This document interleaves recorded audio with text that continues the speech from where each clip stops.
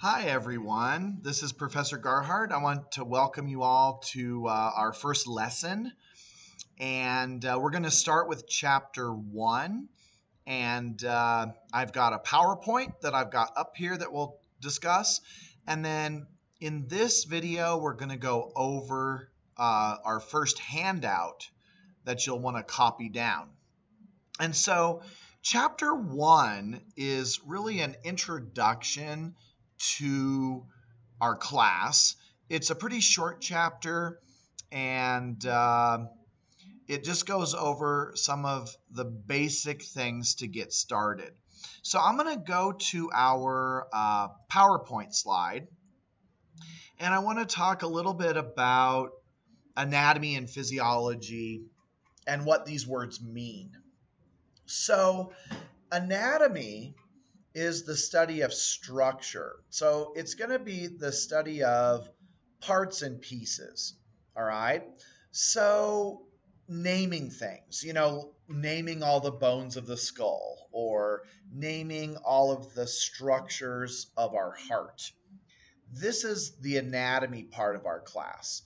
The anatomy part of our class is really covered mostly in lab. So lab, we're going to be learning all the parts and pieces. That's really all lab is parts and pieces. So I just wrote here that it's the science of structure. It involves the relationships revealed by dissections or cutting things apart or observing dissected specimens. It's also involved in imaging techniques, like an MRI scan or a CT scan or an X-ray. We're looking at parts and pieces.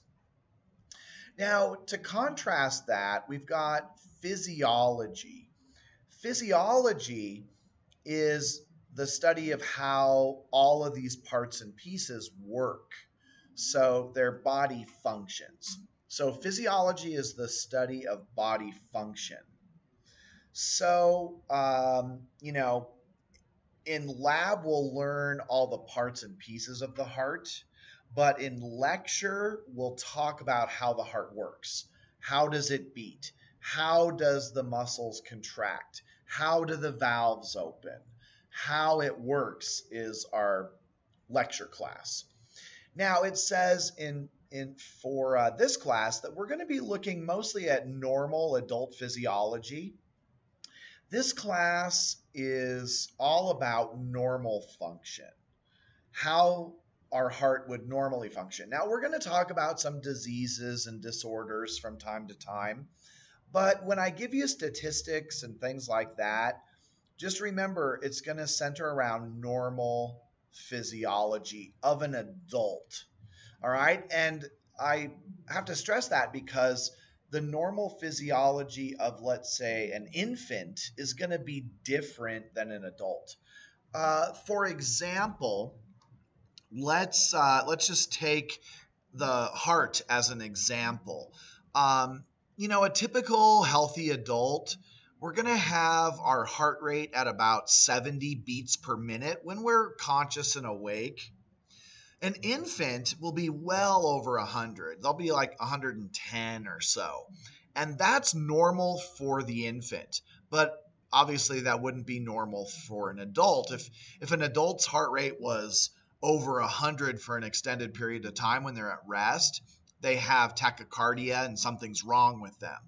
So what we're going to be focusing on is normal adult physiology. And we also have to remember that, everyone is different. There's genetic and physiological variations that can occur. So when I give you statistics or I give you a number, just remember that it's typical adult physiology. All right. Now, to move on into this chapter just a little bit, let's examine some topics of anatomy. So anatomy is really broken into two parts. We can have gross anatomy, which is also called macroscopic. Macroscopic anatomy or gross anatomy is what we're going to be doing in lab this summer. So, observing with your eyeballs parts and pieces. So it says structures examined without a microscope. So you can look at, a heart model, you can look at diagrams, and that gives you your gross anatomy. Studying the lungs, or studying the eyeball or the ear structures using observation. Now, A&P2, the class that you will take after this class, you will be doing a lot of microscopic anatomy, where you're actually using a microscope to observe cells and tissues. And so if we wanted to, for example, we might study the reproductive system and go over all of the structures on a diagram. That's macro. And then we might use a microscope to look at, sperm swimming or an egg in the fallopian tube. That would be microscopic. So these are just some general topics of anatomy. Physiology is kind of the same way. It says it's going to reveal the dynamic nature of living things, how things function. So it says we should consider operations of specific organ systems, organs, and tissues to observe how they function. So some examples would be like cell physiology, more specifically, something like neurophysiology. This is something that we'll cover later on in the course, where we're looking at how nerves function.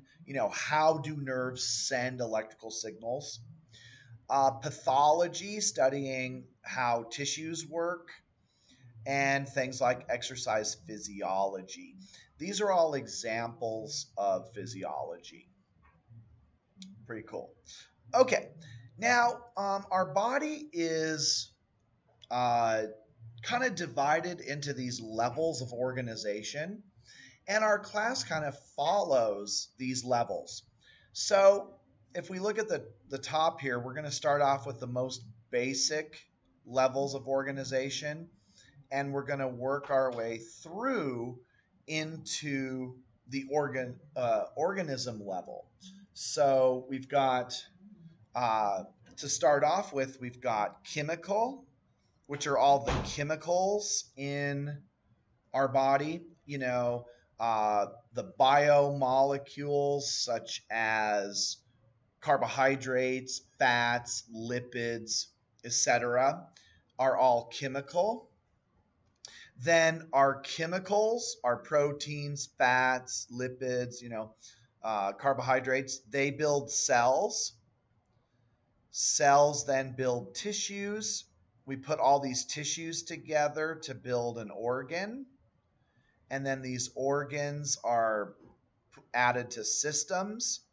And then the systems are all put together to become the actual organism. And so those of you that are more visually stimulated here, see we have the chemical level. The chemicals, molecules build cells, cells build tissues, tissues build organs, like this is a stomach here. And then we put the stomach with all the other digestive organs, that's a system. And then we put all the systems together to build the organism itself. And so our class is kind of built this way. We are going to start off after chapter 1 with chemicals and do baby chemistry, kind of a crash course in little chemistry. Then chapter 3 is a crash course in cellular biology.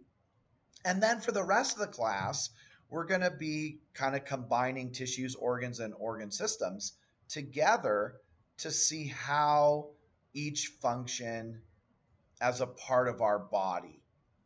So these levels kind of outline the way the class is going to be. Now, for the next couple of slides, I just go over some of these organ systems. Some of these we cover in this class, and some you would cover in Anatomy and Physiology 2, Biology 210 next semester. So here are our major organ systems.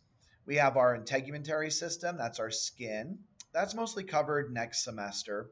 But our skeletal system and muscular system both are covered in this class. So we'll talk about bones and muscles. Then we have this lymphatic system. A lot of people think of the lymphatic system as your immune system. We touch on this a little bit in this class, but it's mostly covered in A&P 2. Then our respiratory system and digestive systems. Respiration is covered in this class. Some of digestion is, but most of it will be next semester. Then we've got the nervous system. We spend a good chunk of time in this class on the nervous system. The endocrine system is our glands and hormones.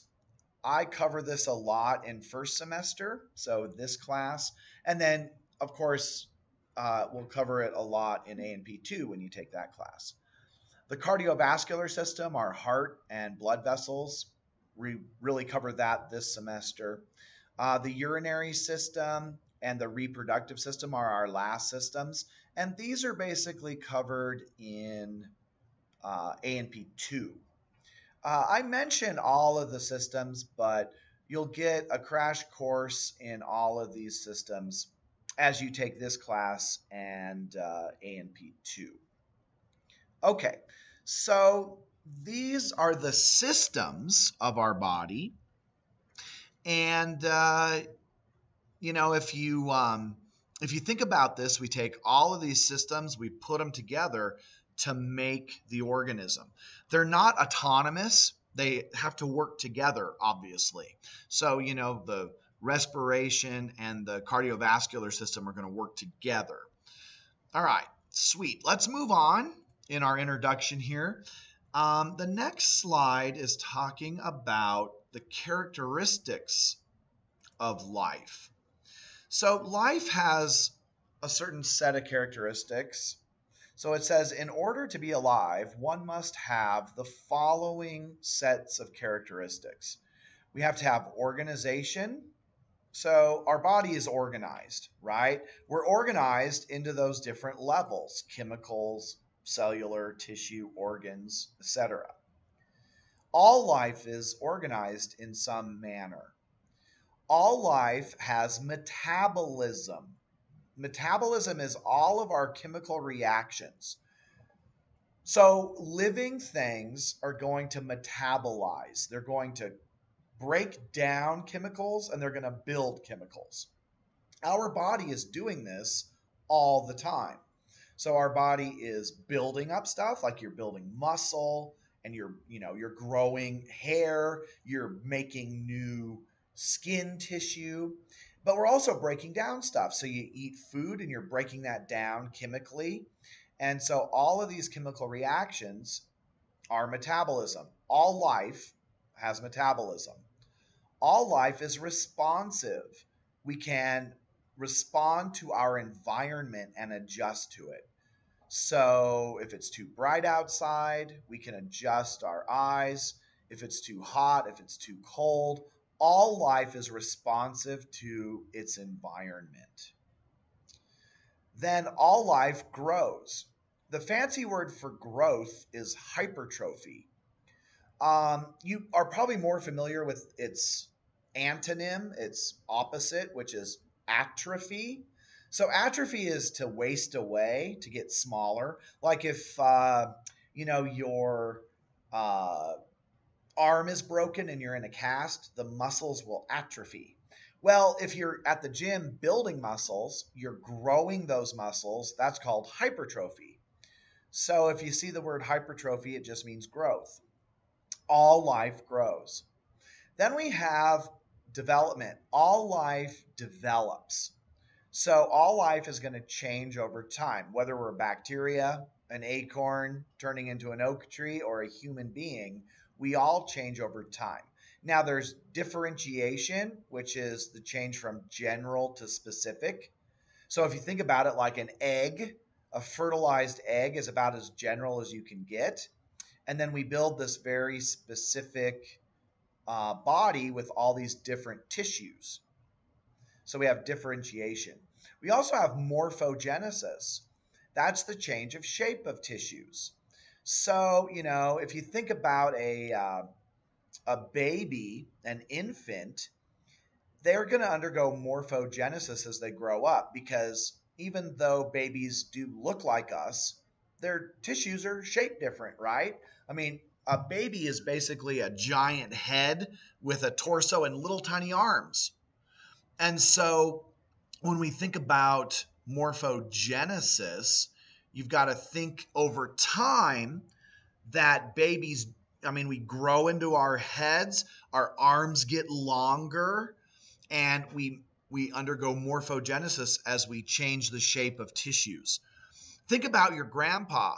Your grandpa is continuing to undergo morphogenesis as he ages. If you look at a picture of your grandpa when he was your age, he probably looks different now than he did when he was in his 20s, right? This is morphogenesis. We are changing the shape and characteristic of some of our tissues. And then finally, all life reproduces. And there's really two kinds of reproduction. We are reproducing all the time, right? We're building new cells. You're growing new skin cells, new blood cells. Your hair is growing. You're repairing damage. If you skin up your arm on a bicycle ride. So we're undergoing that kind of reproduction versus, creating an entire new organism. So sexual reproduction is a part of this with creating a new baby.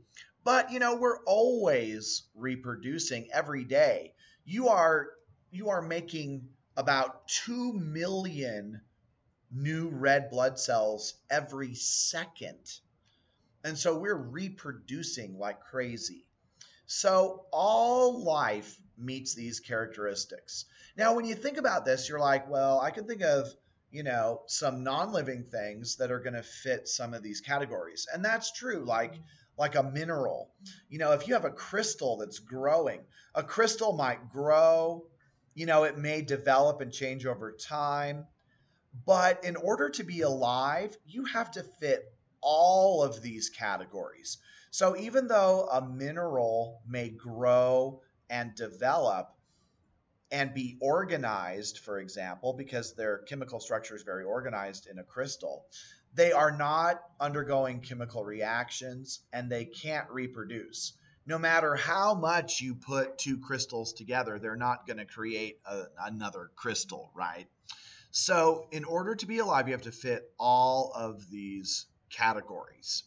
Now, there's one exception, perhaps, and that's viruses. Viruses are technically not alive. So I always kind of laugh during this whole COVID thing when they say, kill the virus, because you can't kill something that's not alive, right? What you could do is all that sanitizing destroys the virus, but it's not killing the virus because the virus isn't alive.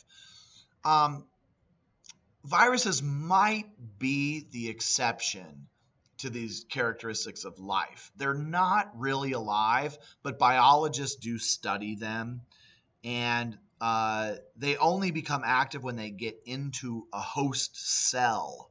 So they really ever undergo any of these conditions when they're inside a living cell. Okay, so the next slide is where we're going to have our first handout. All right, so I'm going to introduce it, and then in our next video, I'm going to go over this handout. All right, so our whole class is going to be about homeostasis, essentially. So check out my next video on homeostasis, and we'll continue.